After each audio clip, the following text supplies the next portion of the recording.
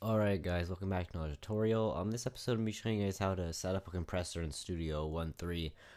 All I'm using right now is the compressor that actually just comes with Studio 1.3 Artist.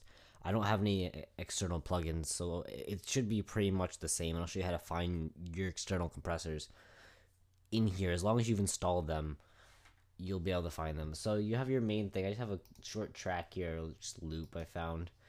And you just want to go to this menu right here, and in the search for, I'm just gonna type in com. Actually, let's fix that. See a comp, and then as you can see, there's plugins, compressor.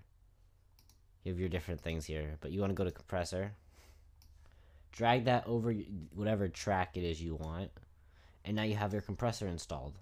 And now onto your track, and now as you can see, you have your different things. You have your ratios, threshold, your knee, input, gain, attack, release, gain, mix, all that different good stuff. And so you just save whatever you need to get done. As you can see, it's connected to this, and just do this, and it's going to actually change the signal, as you can see right here. So it will actually sound different. So let's play it once from here. So you can actually hear that. Let's turn that up a bit. Oh, hang on, button.